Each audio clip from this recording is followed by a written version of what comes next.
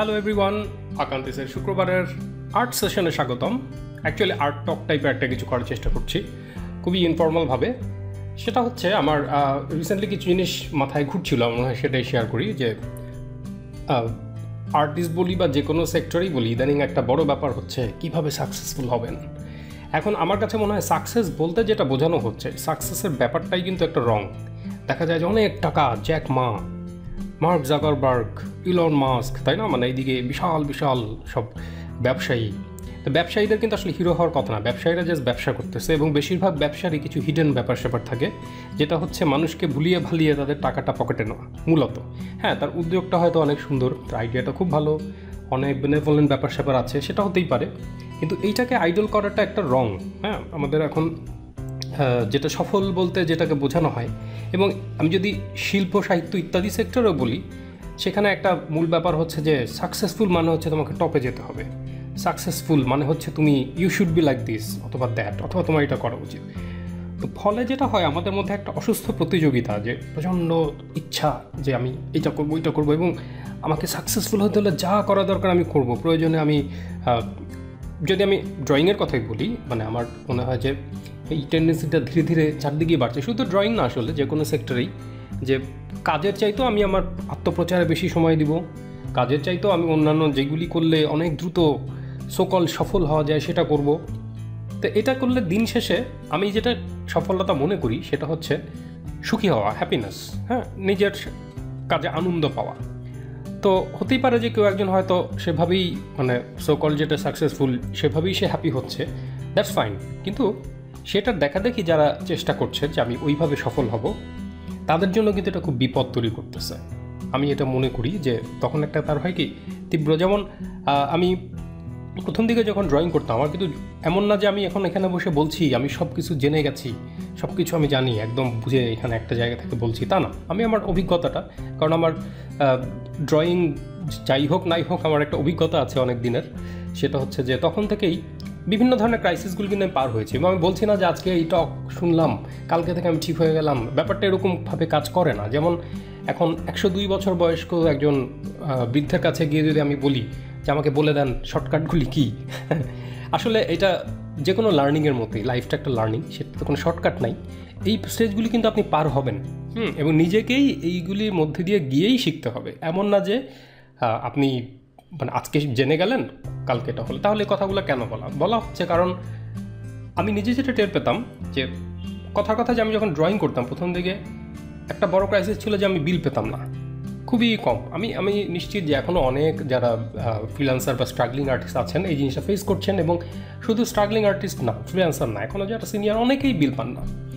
তো সেই গল্পটা আমি ছোটো করে যদি বলি, যে যখন আমি বিল পেতাম না তখন আমার মনে হতো যে আমি কেন আঁকছি, মানে আমার ভালো লাগতো না, আঁকার প্রতি আগ্রহ চলে গেল। এই গল্পটা আমি আগেও হয়তো কয়েক জায়গায় করেছি, তারপর আমার মনে হয় এটা খুবই মানে রিলেভেন্ট এখনকার সময়। যে যেমন এখন ব্যাপারটা কী হয়, যে রিকগনিশন পাওয়া বা অ্যাপ্রুভাল পাওয়া, যে আমি একটা ড্রয়িং করলাম একদম ফাটায় জীবন টিবন দিয়ে, এই মুহূর্তে যা ট্রেন্ড চলতেছে ওইটাকে ক্যাপচার করে পোস্ট করলাম, কোনো লাইক নাই এবং সেরকম কোনো কমেন্ট আমি যা এক্সপেক্ট করছি ওটা হচ্ছে না। তাহলে কি আমি আঁকবো না? এক্স্যাক্টলি আমি এই ক্রাইসিসে আগে যেহেতু সোশ্যাল মিডিয়া বা এই ধরনের লাইক টাইকের ব্যাপারই ছিল না, তখনকার ব্যাপারটা আলাদা। তখনকার আমার ক্রাইসিসটা যেটা ছিল যে বিল পাচ্ছি না, শুধু আমার কাজের প্রতি আগ্রহ চলে যাচ্ছে, কেন আঁকছি। তো হঠাৎ একবার আমার মনে হলো বিল পাচ্ছি না, ওরকম একটা সময়ই আমি আমার একটা পুরনো খুব প্রিয় বই আছে উভচর মানুষ, ওইটার একটা ড্রয়িং দেখে দেখে আমি এমনি আঁকছিলাম, এবং আঁকতে গিয়ে টের পেলাম যে অনেক দিন এমনি কিছু আঁকি না। এমনি বলতে বোঝায় যেটা কোথাও ছাপা হবে না, কোথাও দেখাবো না, নিজের জন্যই, নিজের খাতায় আঁকা। যেমন আমি একদম ছোটোবেলায় টারজান যে কমিক স্ট্রিপটা ইত্তেফাকে বেরোতো, আমার ধারণা আমার মতো বয়স্ক যারা আছেন অনেকেই এটা পড়ে বড় হয়েছেন, তো ওইটা দেখে দেখে আমি পুরো খাতায় প্রতিদিন ওইটা কপি করতাম। একটা ইকোনো বল পেন ছিল এবং নিউজ প্রিন্টের প্যাড ছিল, আমার বাবা লেখক ছিলেন, ওইটার যে নিউজ প্রিন্টের কাগজের প্যাড, ওটাতে আমি আঁকতাম। তো ওই আনন্দটা আমি দেখলাম যে এই যে উপচর মানুষের একটা পেজ যে আমি দেখে আঁকলাম, ওই সময় আমি হঠাৎ করে দেখলাম যে খুবই ভালো লাগছে আমার, কারণ আমি জানি যে এটা আমি টাকার জন্য করছি না, আমার এক্সপেকটেশনও নাই। ওই সময় যে আমি যেটাকে যে এনজয় করলাম এটা অমূল্য, এবং তখন আমি ফিল করলাম যে আই এম হ্যাপি। তো তখন ওই দিন আমার মনে হলো যে আমি তো বিল পাচ্ছি না, ঠিক আছে, কিন্তু হ্যাপিনেসটা তো চলে যাচ্ছে ড্রয়িংয়ের, যেটার জন্য আমি শুরু করলাম, তাই না? যেমন এখন আমি অনেককেই দেখি যে খুব পোটেনশিয়াল, মানে তার এখন কিন্তু সবাই খুব দ্রুত শিখছে, অসংখ্য রেফারেন্স, চাইলেই টু দ্য পয়েন্টে কোয়েশ্চেন করে একটা জিনিস জেনে যাওয়া যাচ্ছে। হ্যাঁ, জেনে আমি কালকেই অ্যাপ্লাই করছি, এই সফটওয়্যার ওই সফটওয়্যার, এইটাতে এই প্লাগইন আছে ওই প্লাগইন, না অসংখ্য জিনিস, এবং খুব ভালো কাজ করছে, এরকম অনেকেই আছে। কিন্তু আমার কাছে লাগে কোথায় যেন একটা তাড়া, প্রচণ্ড একটা চেষ্টা যে আরও ভালো হতে হবে, আরও ভালো হতে, কেন হচ্ছে না, মানে এই যে প্যানিক। তা আমার কাছে লাগে কিছুটা হলেও আমার ওই সময়ের যে একটা ক্রাইসিস, যে কেন টাকা পাচ্ছি না, কেন এটা হচ্ছে না, ওটার সাথে একটা জায়গায় হয়তো মিল আছে। তো আমি জানি না যে এই কথাটা আসলে সবার জন্য প্রযোজ্য হবে না যদিও, তারপরও যাদের হয় তো সেটা হচ্ছে আমার মনে হয় যে ওয়াই নট আপনি এই জিনিসটা ভুলে গিয়ে, যেমন শুধুমাত্র হ্যাপিনেসের জন্যই কেন আঁকেন না। কারণ নট অনলি ড্রয়িং, আমি যদি বলি লাইফের পারপাস, আমি মনে করি লাইফের পারপাস সাকসেসফুল হওয়া না। এটা একটা খুবই ভুল ধারণা আমাদের চারদিকে এস্টাবলিশ করা হচ্ছে যে বি সাকসেসফুল। কীভাবে উনি সাকসেসফুল হলেন? অসংখ্য মোটিভেশনাল স্পিচ, এগুলির কোনো মানে নাই। কারণ আসলে এই জিনিসগুলি যারা করছেন এটা তাদের একটা প্রোডাক্ট। এটা কিন্তু উনি মানে কি বলে যে এমন না যে উনি নিজে এটা বিশ্বাস করেন, সব ক্ষেত্রে এটা জরুরি না, হয়তো বিশ্বাস করছেন না। হ্যাঁ, তো ব্যাপারটা হচ্ছে যে আপনি হ্যাপি হওয়ার চেষ্টা করেন। যেমন হ্যাপিনেসের আমি যেমন রিসেন্টলি কিছু বই পড়লাম, রিসেন্টলি একটা বই অনেক আগে পড়া এবং আমি বারবারই এটা পড়ি। এটা হচ্ছে যে কনকোয়েস্ট অফ হ্যাপিনেস, এটাও খুব প্রিয় একটা বই। এটা হচ্ছে বার্টন রাসেলের লেখা, কেউ পারলে পড়বেন। এটার খুব ভালো বাংলা অনুবাদ আছে, মোতাহার হোসেনের একটা অনুবাদ আছে, সুখের সন্ধানে নামে বোধহয় একটা আছে, যাই হোক। তো এইটাতে যেমন বার্টন রাসেল খুব ইন্টারেস্টিং, একজন ব্রিটিশ দার্শনিক, খুবই বিখ্যাত, মানে হিস্ট্রি অফ ওয়েস্টার্ন ফিলোসফি বইটা ওনার লেখা। তো উনি চমৎকার করে বলছেন যে হ্যাপি হওয়ার আরেকটা বড় জায়গা হচ্ছে মনের মতো বা মনের সাথে মেলে এমন একটা বন্ধু মহল, আমরা যাকে বলি ফ্রেন্ড সার্কেল। এবং তার মানে এই ফ্রেন্ড সার্কেলটা হবে আপনার ফ্রেন্ড। আমাদের এখন একটা টেন্ডেন্সি হচ্ছে যে ফ্রেন্ড হয় না, দেখা যায় সবই নেটওয়ার্ক। হ্যাঁ, আমি নেটওয়ার্ক বিল্ড আপের জন্য রিলেশন রক্ষা করছি। হ্যাঁ, যে যারা আমার আসল বন্ধু, যাদের সাথে আমি মানে যাদের কাছে আমার কোনো দেনা পাওনা নাই, তা সেও আমার থেকে কিছু এক্সপেক্ট করে না, আমিও তার থেকে কিছু এক্সপেক্ট করি না, জাস্ট তার সাথে থাকতে আমার ভালো লাগে, আড্ডা দিতে ভালো লাগে। এটা একটা অমূল্য ব্যাপার। হ্যাঁ, সম্ভাবনার লোকজন। কিন্তু আপনি যখনই সাকসেসফুল হতে চাবেন তখন দেখা যাবে আপনি ফ্রেন্ডদের চাইতে বেশি ফোকাস করবেন যাদের সাথে নেটওয়ার্ক বিল্ড আপ হয়। হ্যাঁ, এটা কিন্তু আপনার জন্য হেলদি না মনের জন্য। তো আমি বলবো যে তারা যে সবাই আর্টিস্ট হতে হবে, আপনি যদি আর্টিস্ট হন আপনার সেক্টর হতে হবে এমন কোনো কথা নাই।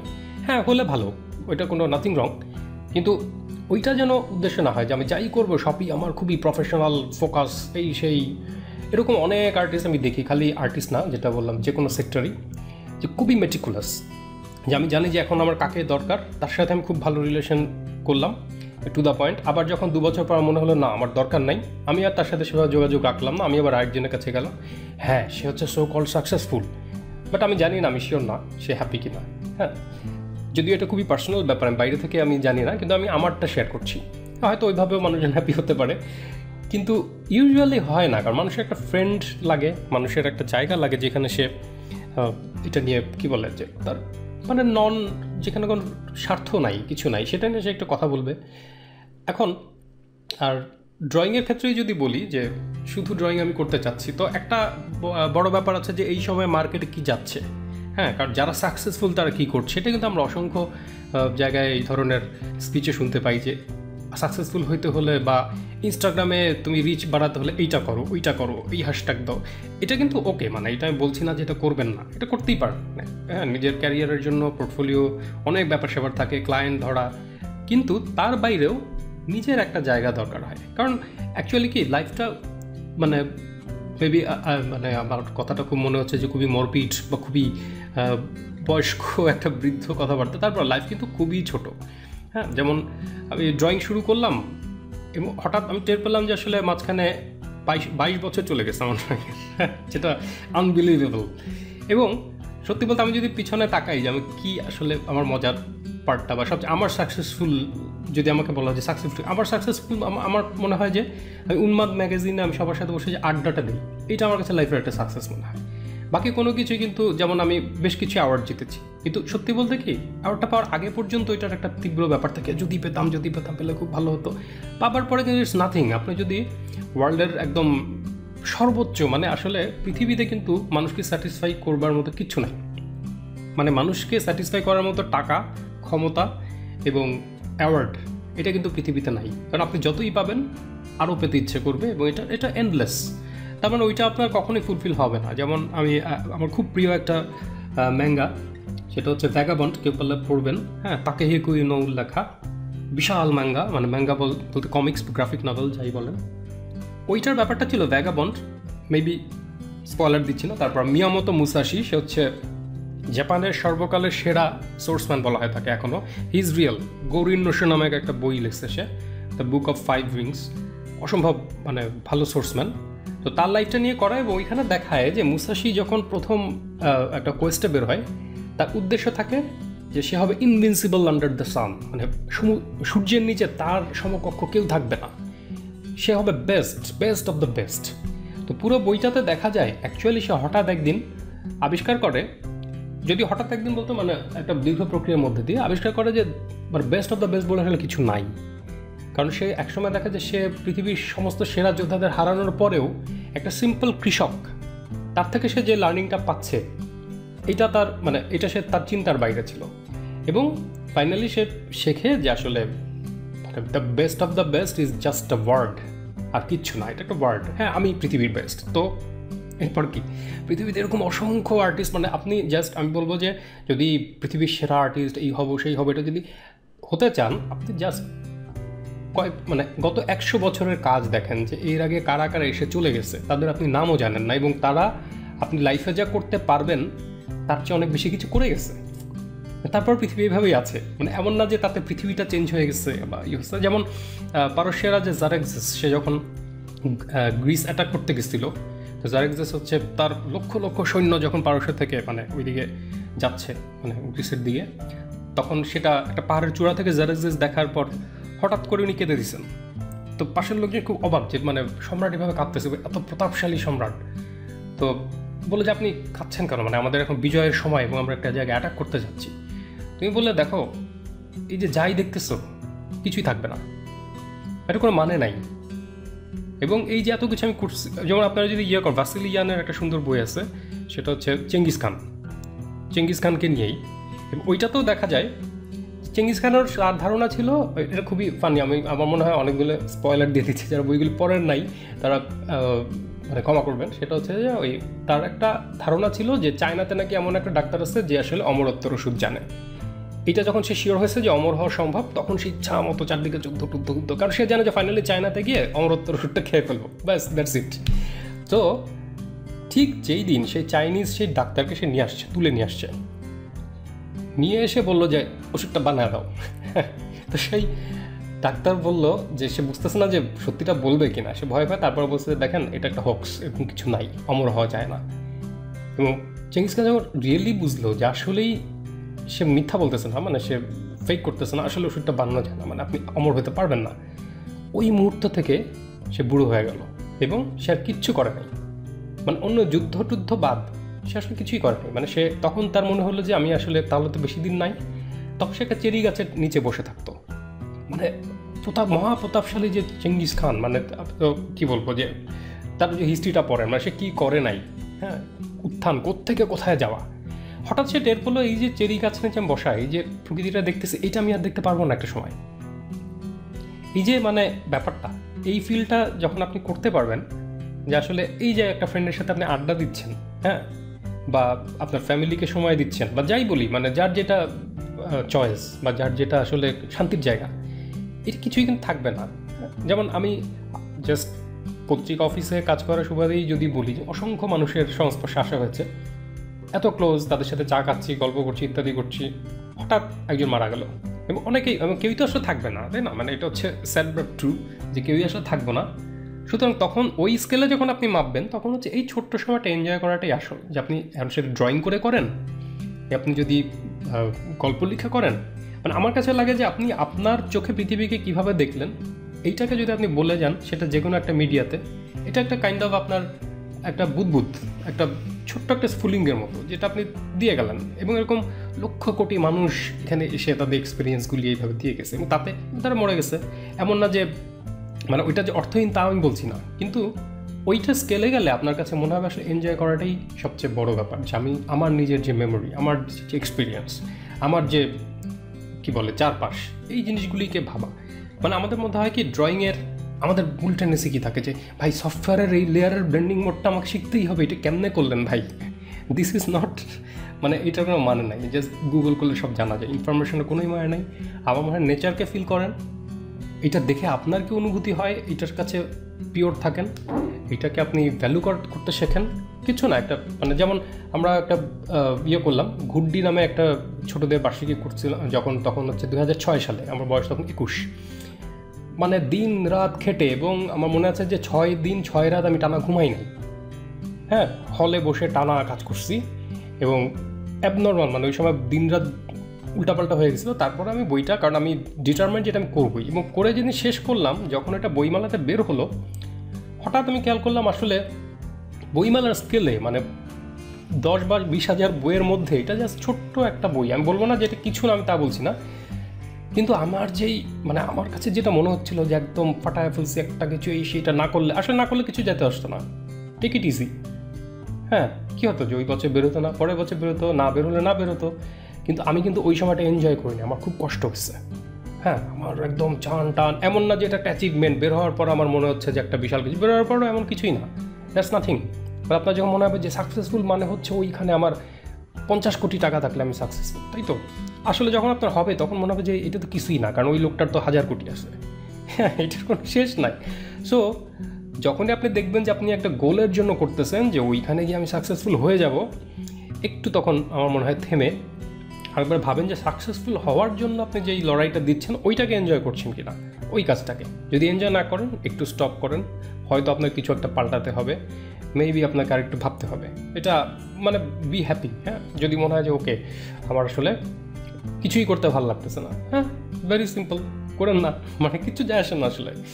এখন কিছু কাজ তো আপনার থাকবে যে আপনার করতেই হবে, যে হ্যাঁ পাবলিক পরীক্ষা, এটা না হলে আরও ভালো হতো, আমার মতো পরীক্ষাটা উঠে গেলে খুব ভালো হতো, কিন্তু বা কী বলে যে বাসার অন্য কারো, মানে আমি অন্য কেউ আমার উপর যদি ডিপেন্ডেন্ট হয় যে তার জন্য একটা কাজ করতেই হবে, না হলে তার ক্ষতি হবে, এটা ডিফারেন্ট থিং, এটা রেসপন্সিবিলিটি। কিন্তু নিজের জন্য যেটা করা, যেমন সবাই গ্রাফিক নভেল করতেছে, তাহলে আমি না করলে তো হচ্ছে না, কিন্তু আমি করতে পারতেছি না, প্যানিক হয়ে আমি একদম হাত পা শক্ত হয়ে গেছে, আসলে কিছু যায় আসে না। আপনার যদি করতে হয় বা করার যদি আপনার কথা থাকে, আপনি আসলে করবেন, আর যদি না থাকে করবেন না, that's it, take it easy. তো মানে ওই যে বললাম না যে আমাদের হয় কি যে কিছু ফেক জিনিস আমাদের সামনে আনা হয়, যে দিস ইজ সাকসেস, যে আপনি হচ্ছেন এই পরিমাণ ফলোয়ার আপনার আছে, অথবা এই পরিমাণ টাকা আপনি পাচ্ছেন। কেউ কিন্তু হ্যাপি না, মানে আপনার যেমন টাকা বা খ্যাতি যাই বলেন, এটার জন্য আপনি যে প্রসেসটার মধ্যে দিয়ে যাচ্ছেন, এটাকে যদি আপনি এনজয় করেন তাহলেই ঠিক আছে, তাহলে কোনো কথা নাই।